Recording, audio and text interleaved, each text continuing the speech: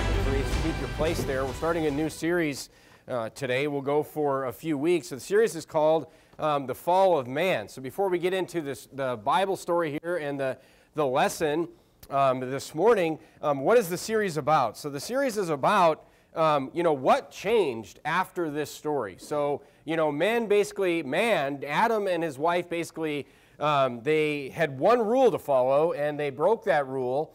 They rebelled against God, and things changed after they made this decision. Things changed for them and for all generations beyond them. So we're going to be looking at, what changed after, man's rebellion against God here in Genesis chapter 3. What changed? What was the reason for that change? So what changed and why is what we're looking at in this series called The Fall of Man. Look down at Genesis chapter 3 and verse number 13. We're going to start here and look at the first thing that changed in our series this morning. Look at verse number 13 of Genesis chapter 3, if you would. And the Bible says, "And the Lord God," so this is after Eve has taken from the tree of the knowledge of good and evil. In Genesis chapter 2 and verse number 17, we see this rule that God says they can eat of anything in the garden, including the tree of life, which is the important thing, and then they are not allowed to eat from the tree of the knowledge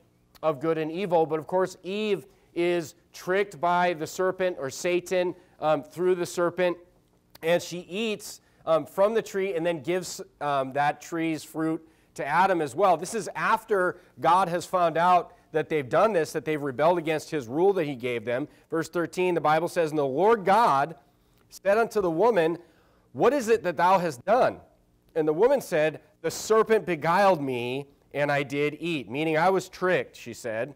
And the Lord God said unto the serpent, Because thou hast done this, thou art cursed above all cattle, and above every beast of the field. Upon thy belly shalt thou go, and dust shalt thou eat all the days of thy life. Look at verse number 15.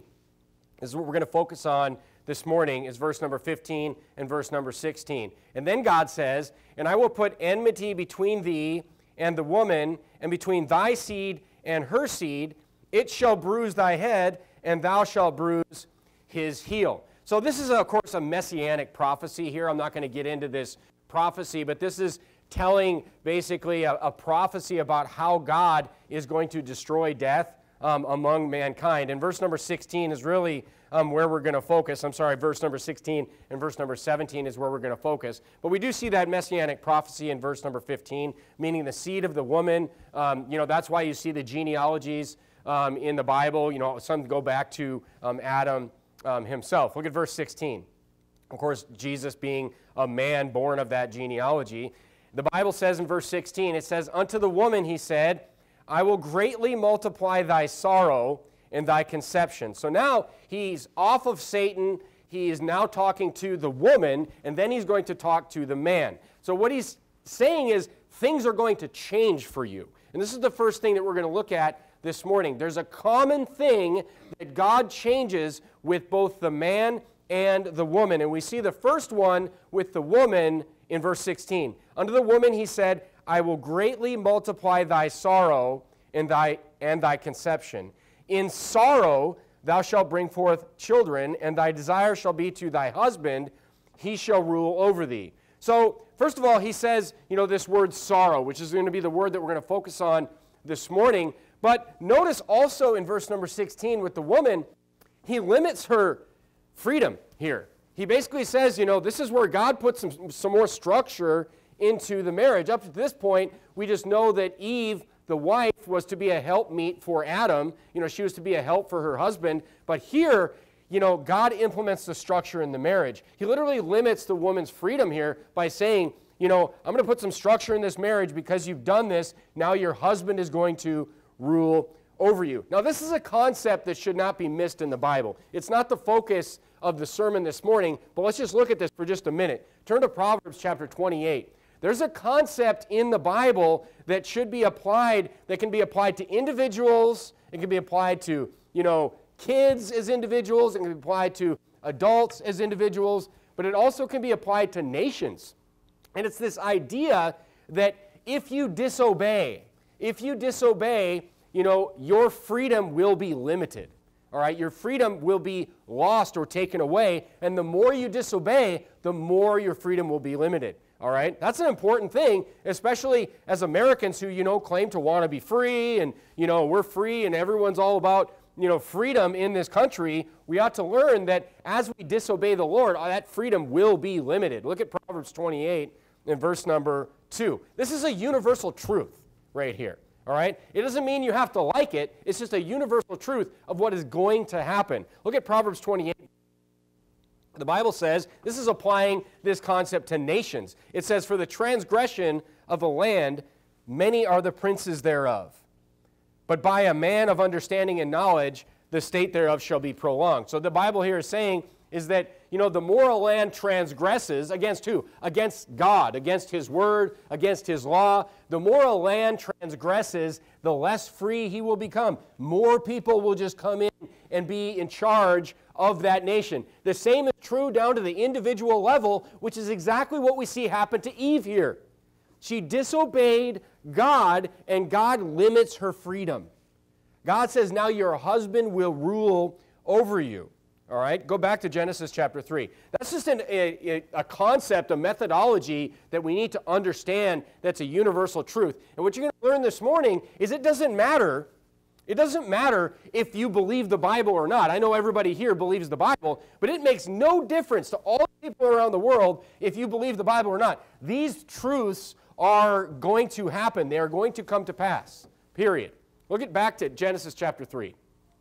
So notice how the word sorrow, back to that word sorrow is brought up twice when talking to the woman. He says, yes, your husband's going to rule over you, but he's like, you're going to have great sorrow. He says sorrow twice. In childbirth and in sorrow, you're going to, have, children, basically, is what he tells the woman. Now look at verse 17. Now we're going to Adam, all right? And unto Adam, he said, because thou hast hearkened unto the voice of thy wife, and hast eaten of the tree, of which I commanded thee, saying, thou shalt not eat of it, cursed is the ground for thy sake, in sorrow shalt thou eat of it all the days of thy life. And then he continues more detail in verse 18. He says, thorns also and thistles shall it bring forth to thee, and thou shalt eat the herb of the field. So at this point, men did not eat animals. Men were, vegetarians at this point. They did not eat the animals. So they had to grow. He's saying you're going to have to grow your own food now. You're not going to be able to just go and just eat from the grocery store garden. All right? He's saying you're going to have to go and make your own food now. And he's like, it's going to be sorrowful for you to do this. Look at verse 19. He gets even more detailed. He says, in the sweat of thy face shalt thou eat bread, till thou return unto the ground. For out of it was thou taken, for dust thou art, and unto dust shalt thou return. So there's some detail on death there that we'll talk about in a later sermon. But the point I want to make is the thing that we're going to focus on this morning, as far as the fall of man and things that changed, is this word that God implemented for both the woman and the man, and it's this word, sorrow. So God implemented sorrow after Eve and Adam disobeyed him, after this fall happened. So what did God do? God basically said to the man, or he said to the woman, we'll start with the woman first. He basically said, in childbirth, you're going to have sorrow. He's basically saying, in life, you're going to have sorrow. There's going to be suffering, all right? Even if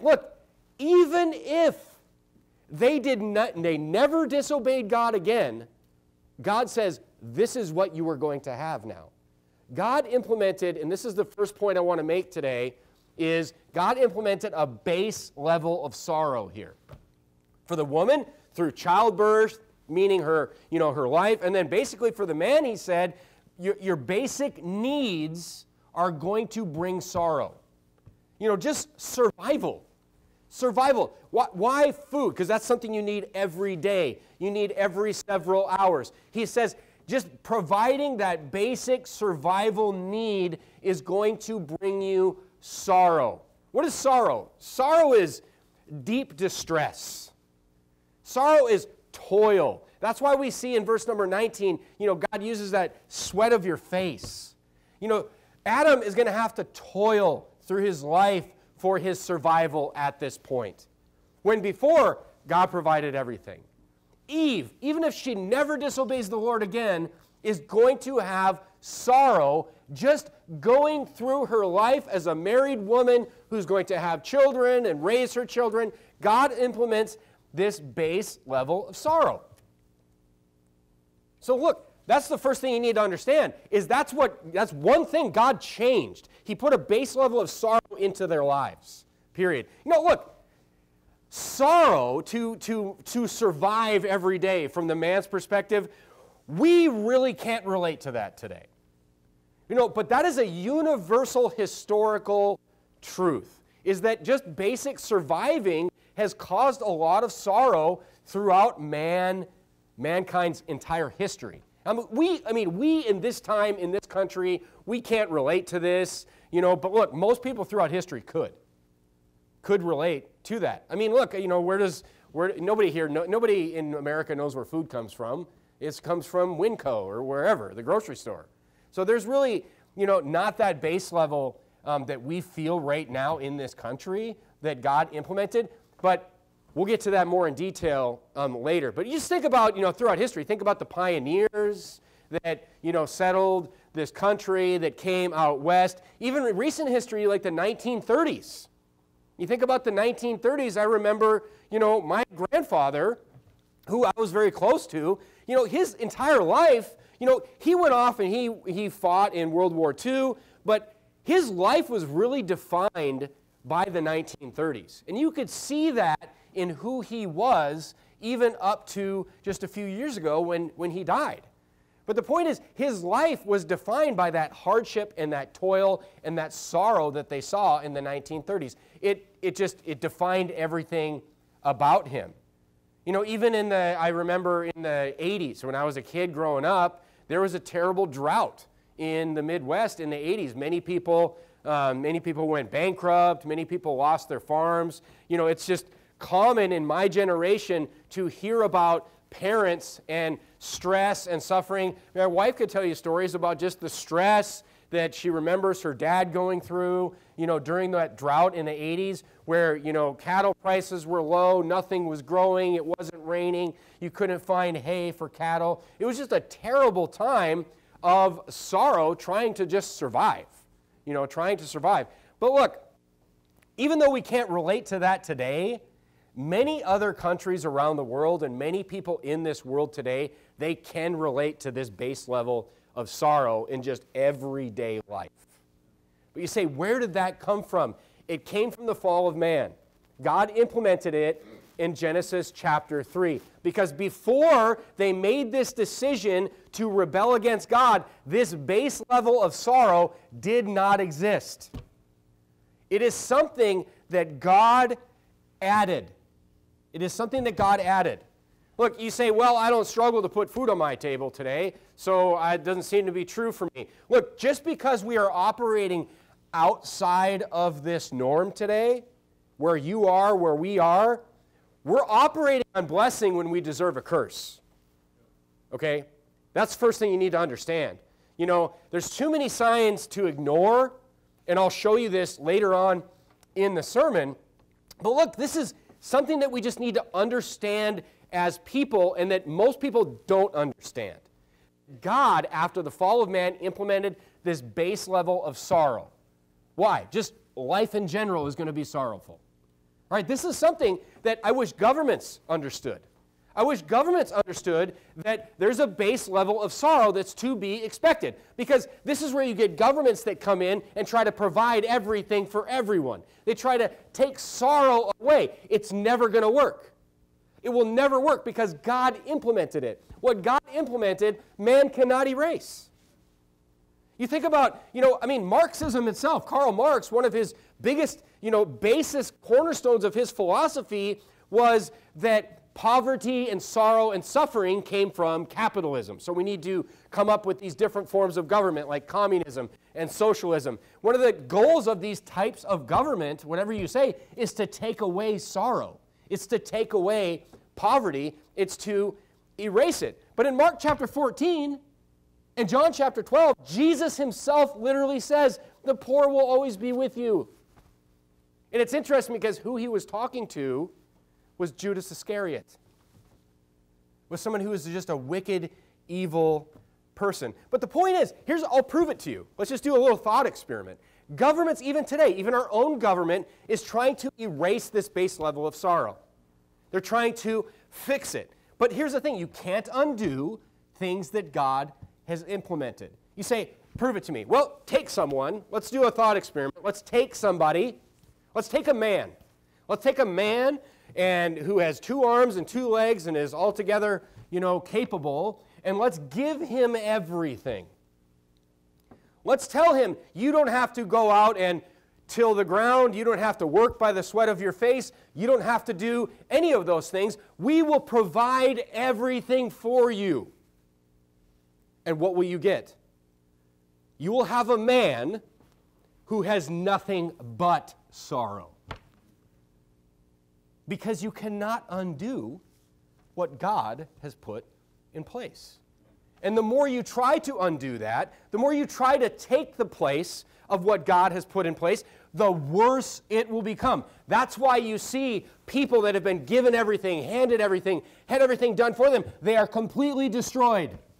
And they are nothing but sorrow. Because look, God implemented a base level of sorrow. It's the first thing that he did right after the fall, right after the rebellion against him. Look, here's the thing, folks. Life is a struggle by design, by God's design. You say, why? Because after God rebelled against him, God implemented sorrow. That's why. Now look, there's other sources of sorrow in our lives, other than just this base level of sorrow that God implemented after the rebellion. Turn to 2 Timothy chapter 3. So the first level of sorrow is just this base level that God says, you know what? Living life on this earth is going to be sorrowful for you, both man and woman. But there's other sources of sorrow. I'm going to give you 2 other sources of sorrow this morning, and then we'll look at how we can apply this to our lives. Look at 2 Timothy chapter 3 and verse number 12. The Bible also tells us that we will have sorrow through tribulation. The Bible says that living a Christian life will cause you sorrow. It will cause others to persecute you. Yea, and all that will live godly in Christ Jesus shall suffer persecution. Turn to Romans chapter 5. I'm going to read for you John chapter 16. You turn to Romans chapter 5. John chapter 16 and verse number 33, the Bible says, these things have I spoken unto you, that in me you might have peace. In the world you shall have tribulation. But be of good cheer, I have overcome the world. So we get a clue here. You're turning to Romans chapter 5. Jesus says, you're going to have tribulation in the world. And that's going to cause you sorrow, having tribulation in the world. But then Jesus says something strange. He says, but be of good cheer. You're like, what? You're like, I'm supposed to be happy? I'm supposed to be cheerful about the fact that, I'm getting persecuted, I'm getting tribulation against people? And then he says, I have overcome the world. We start to get a clue here that maybe sorrow is not such a bad thing, is our first clue. Look at Romans chapter 5 and verse number 3. The Bible actually explains to us why, especially we shouldn't be sorrowful over this type of thing that could cause us sorrow. Look at Romans 5, verse number 3. Talking about tribulation or persecution, meaning other people coming after you and causing you problems and hurting you because you're a Christian, because you are preaching Christ. Look at verse 3 of Romans chapter 5. The Bible says, and not only so, but we glory in tribulations also, knowing that tribulation worketh patience, and patience experience, and experience hope. So, if you feel sorrowful from tribulation, wait a minute. The Bible says that tribulation has benefits. The Bible says that tribulation will cause you to become patient. What does that mean? It means it will make you tough. It will make you tough. It will make you have the ability to endure it. And after you get the ability to endure it, then you will get experience, meaning you will know how to handle it successfully. You'll have patience and experience. And look, that ultimately ends up in hope, which means you don't have to sorrow anymore because you know the next time it comes that you can handle it after you have patience and experience. So look, you know it's coming. You have the patience for it. You have the experience to deal with it successfully, not let it derail your Christian life. Praise God, it's a blessing at that point because you're going to be rewarded for it. So that's the second thing that can cause us additional sorrow, is just tribulation, persecution from this world. But there's something else. There's something else. Hopefully you're starting to see the reasons that we experience sorrow in our lives. But here's another one. Turn to Proverbs chapter 17. Actually, you turn to Jeremiah chapter 30. Turn to Jeremiah chapter 30. Another thing that is designed to cause us sorrow is sin. Sin, look, there is too many examples of this in the Bible. Sorrow is all over the Bible. It is a word that is used dozens and dozens of times in the Bible. But another source of sorrow in our lives is not just this base level of sorrow that God has put into our lives. It's not just persecution that God says really shouldn't cause us sorrow. Many times it will, but it shouldn't after we get that patience and experience for it. It should really give us hope. But another thing, and the last category of sorrow in our lives will be sin. As if the base level of sorrow and sorrow from persecution is not enough, we have to just add more from our own sin. Look at Jeremiah chapter 30. I'm going to read for you Proverbs 17, verse 21. The Bible says, "He that begetteth a fool doeth it to his sorrow, and the father of a fool hath no joy." Saying if you raise a child, in this case, that is a fool, it's like you're going to have sorrow. If you don't raise your children according to the Bible, that's going to cause you added sorrow on top of the base level sorrow of your life. Look at Jeremiah chapter 30 and verse 15. I just love this verse because it really explains in detail this concept that I need to get across to you this morning about sorrow. Look at verse 15. It says, "Why criest thou for thine affliction?" These people are in pain, suffering, sorrow, and they're just crying, and they're whining about it. And it says, "Thy sorrow is incurable." It's like there's nothing that's going to take away this sorrow, the Bible is saying. Why? "For the multitude of thine iniquity." You see?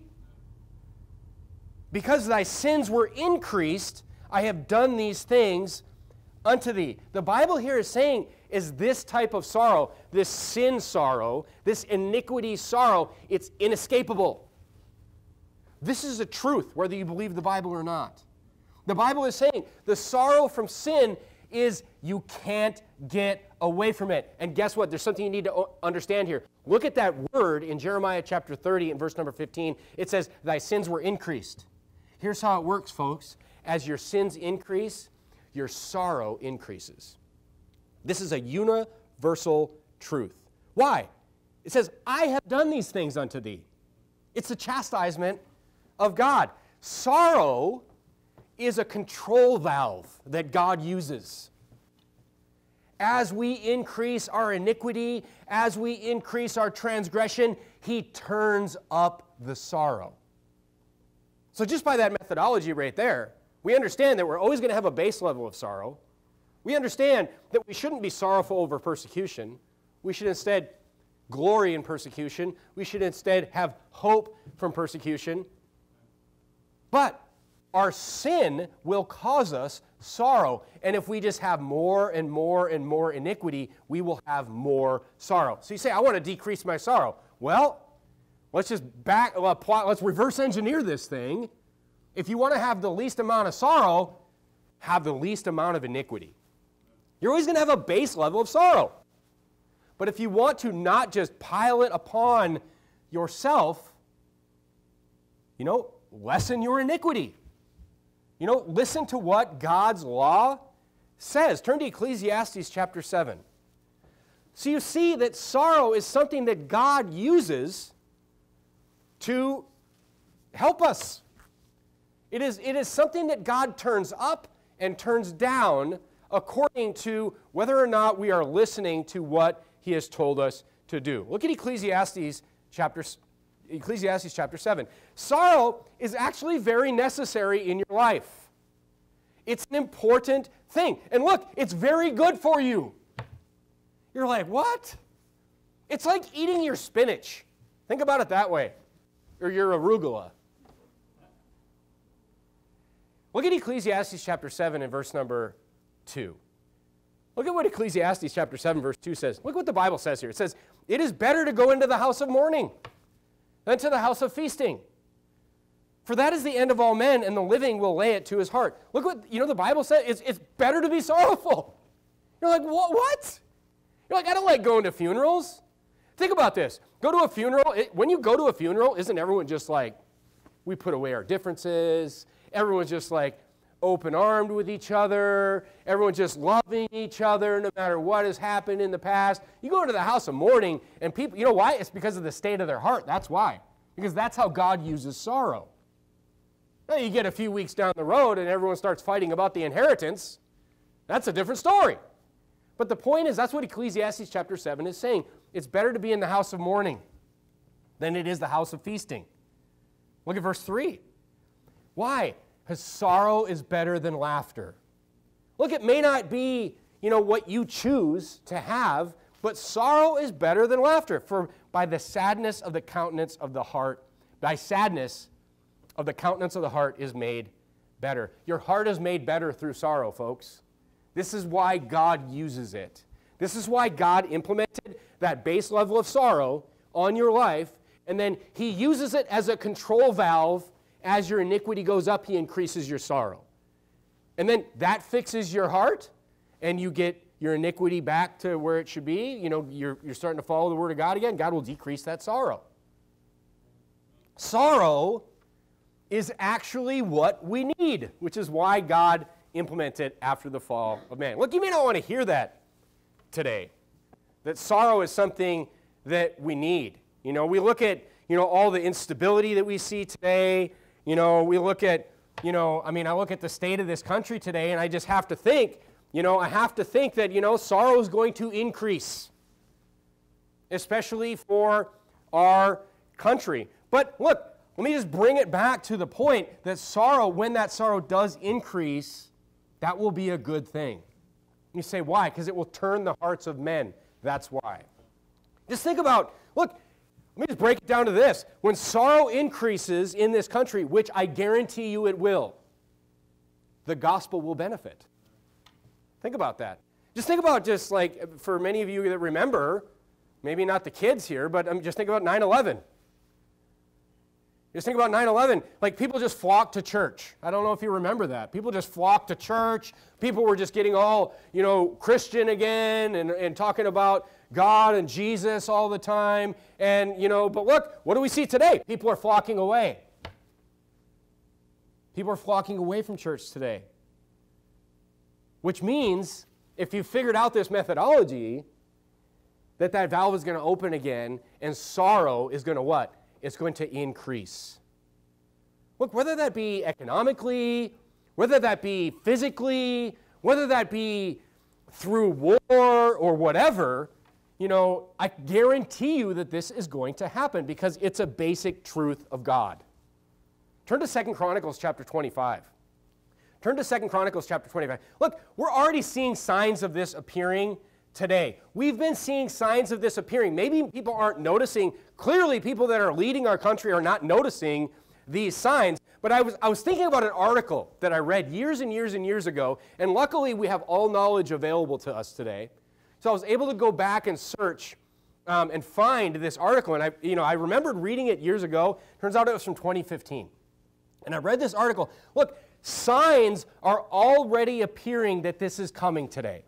And I want to show you. I just want to read this for you, and then I'm going to give you the explanation. This reporter in this article was asking these questions. He was just, why are we seeing this? Look, because it's interesting because he was a secular person noticing something that the Bible has the exact explanation for. So I first want to read you some snippets from this article, and then I'm going to give you the Bible explanation for it and show you how it fits exactly into this methodology of how God increases our sorrow as our iniquity increases.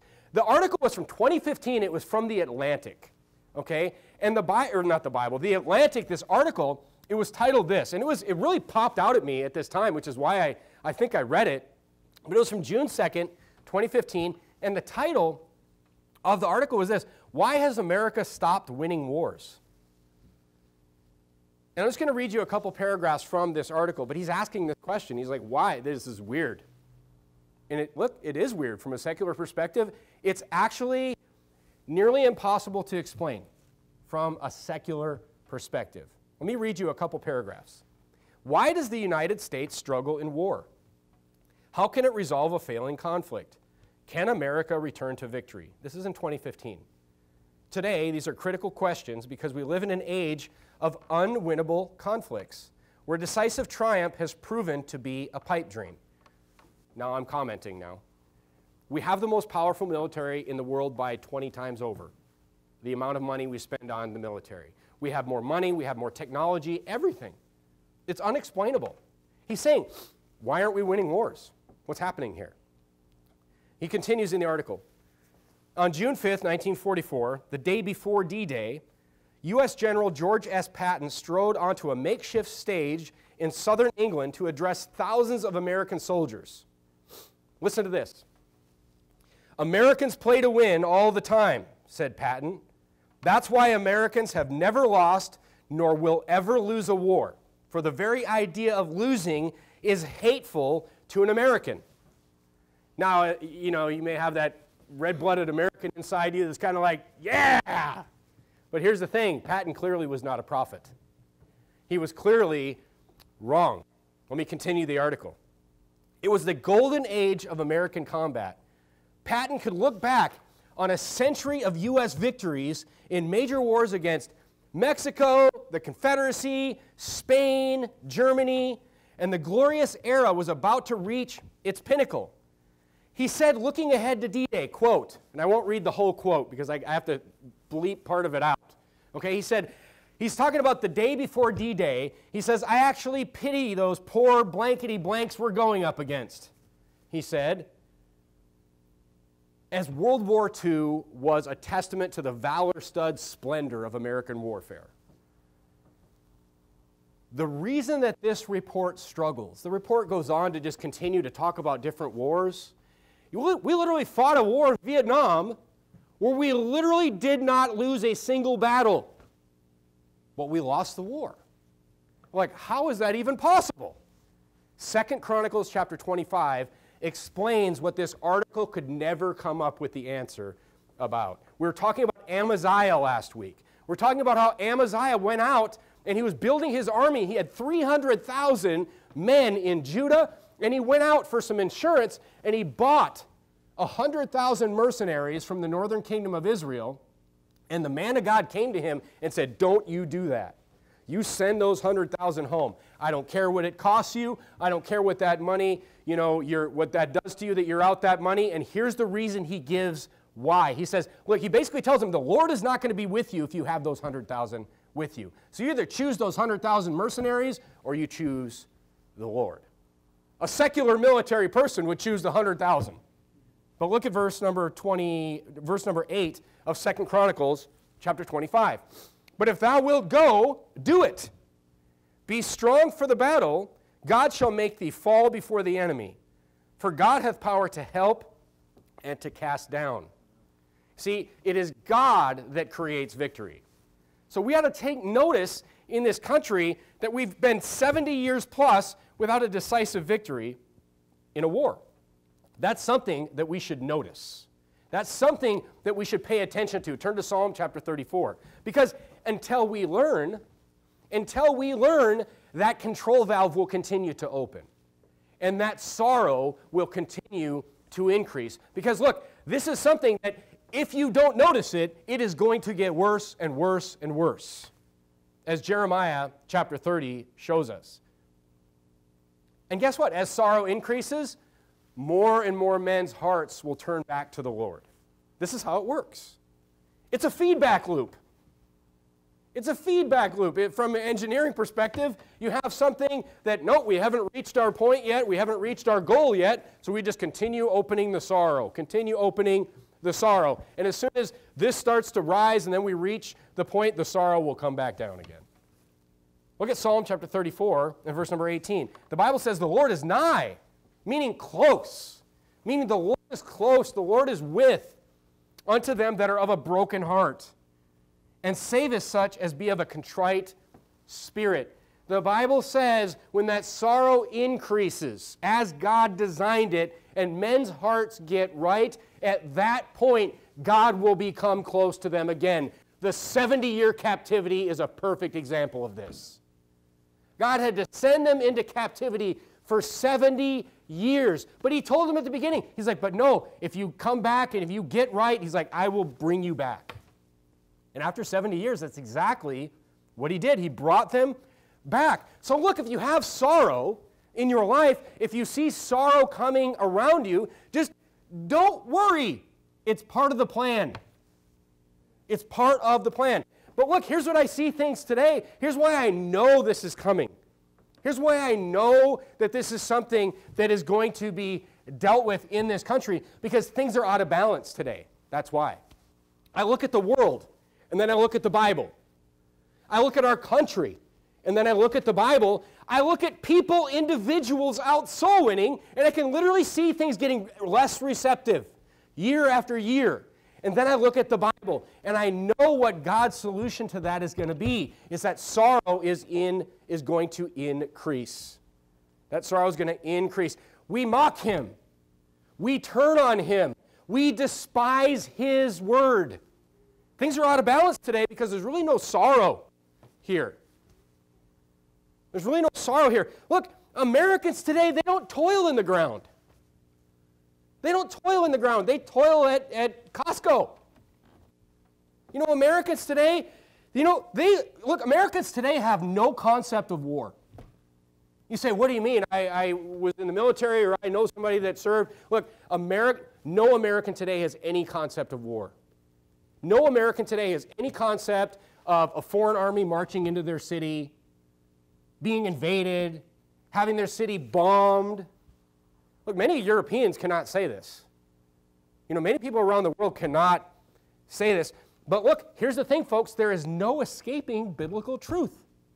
Because just because there is no sorrow now, this shows us, because we have this imbalance today, it shows us the way things are going to go. Look, we have no concept of war, but we export war.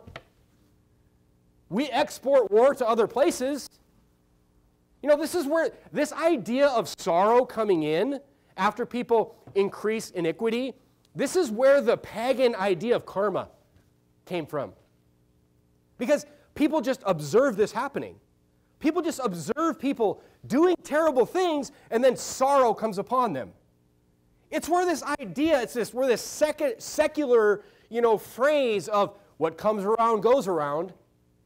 Because what they see is people that turn away from the Bible, which is truth and goodness in every possible way. As they turn away from that, sorrow increases on individual, nation, on a world level. It's a universal truth that even pagans have noticed, that even secular people have noticed.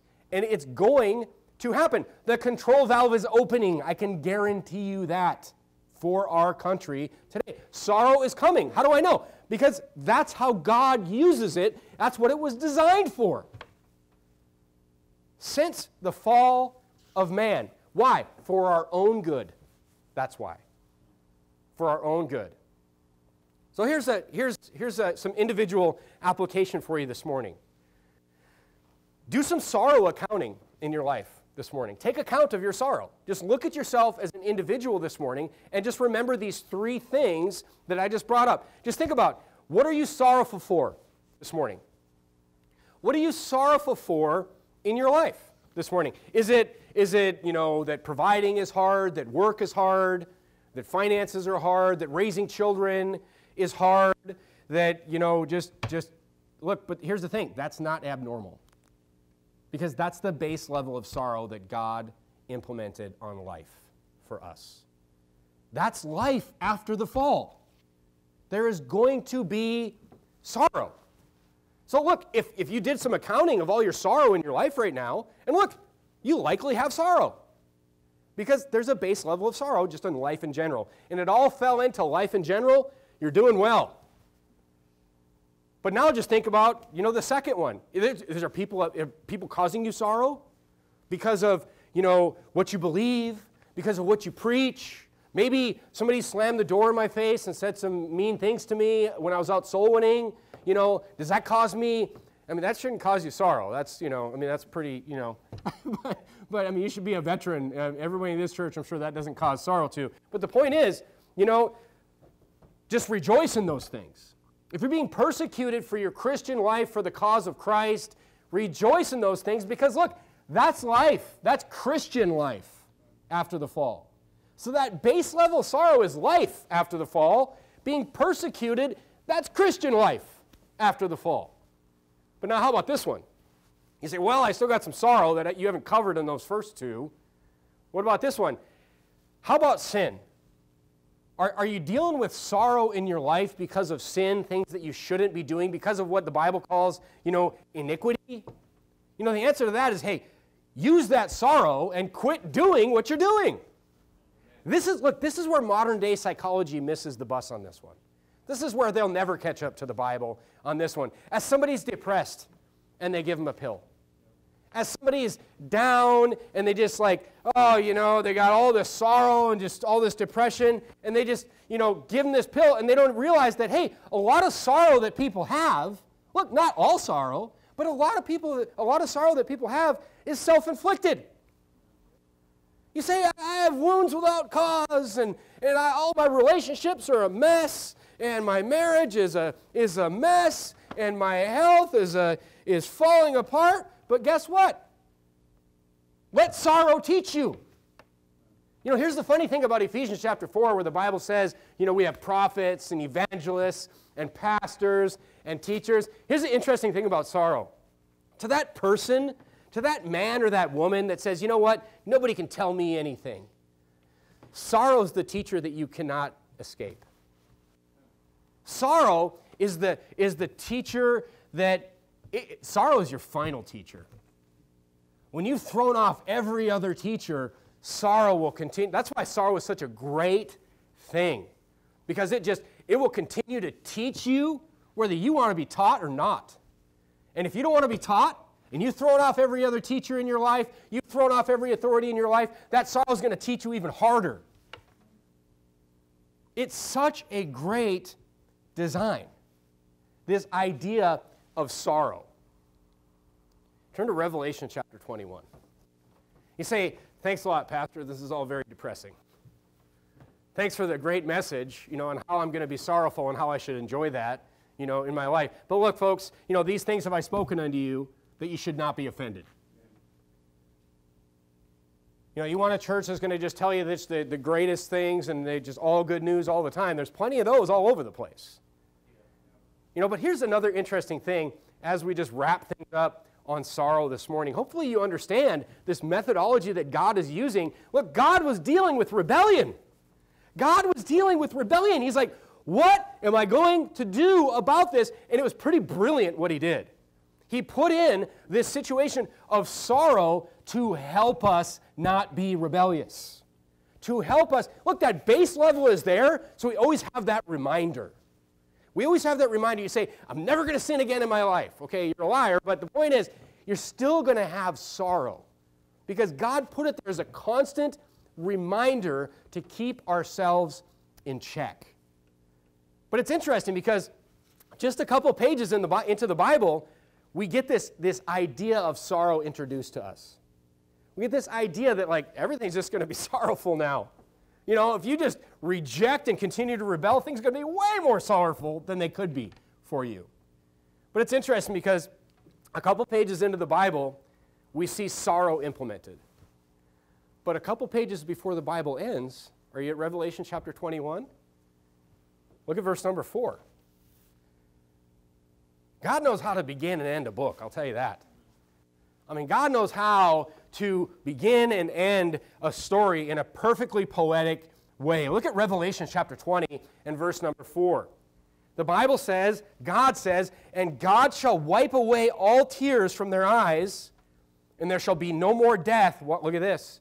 neither sorrow nor crying, neither shall be any more pain, for the former things are passed away. You say, what is heaven going to be like? Well, the best description of heaven that I can give is that there's going to be no base level sorrow. There will be no base level sorrow. God is taking that away. There will be no sorrow from persecution. And there will be no sorrow from iniquity, because we will no longer have this sinful flesh. There will be no more chastisement from God. It's all part of the plan. But this plan in Revelation chapter 21 is not yet. So look, we unfortunately right now need sorrow in our lives. Mankind proves this over and over again. Especially in our country, I pay extra attention to this. Look, you should really pay attention to dichotomies that you see, because this is the dichotomy.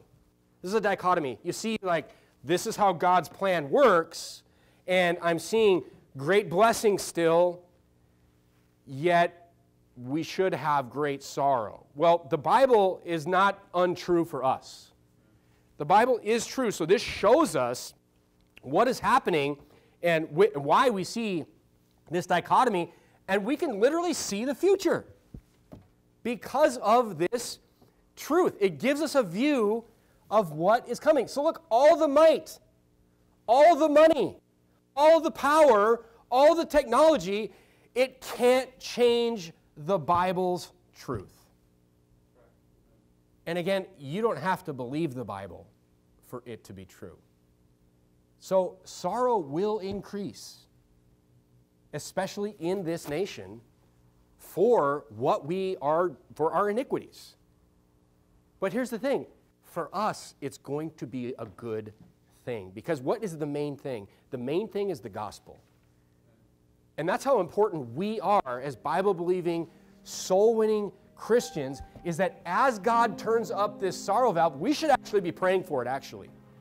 Because the more sorrow that more men see and feel in their hearts, the more people that will be receptive when we bring the gospel to them.